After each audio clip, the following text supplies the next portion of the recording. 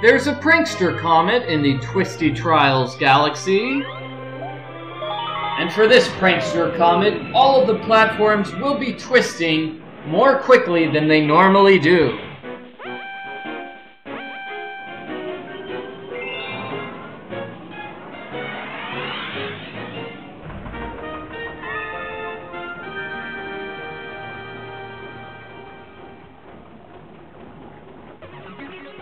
Okay, so here's what it looks like.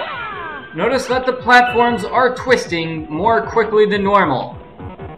I recommend running from one side of the platform to the other, rather than jumping, because the slide mechanics here are not very friendly, as you'll see in a moment. Yeah, not very friendly slide mechanics. It's definitely safer to run from one side of the platform to the other while it's twisting, rather than jumping. But soon things will be much easier, because now we have the flood device from Super Mario Sunshine. No, I'm just kidding. We actually have Yoshi, which is a lot more useful.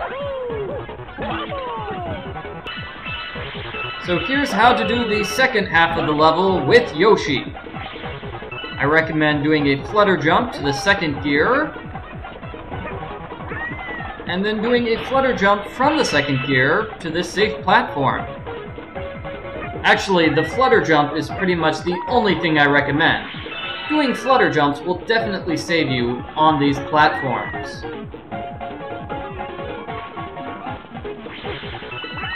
Anytime it looks like you might fall, do a flutter jump and fly your way to safety.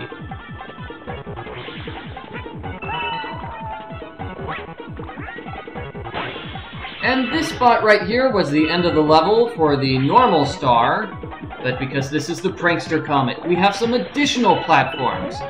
Ones which are moving much more quickly than all of the platforms you've seen so far.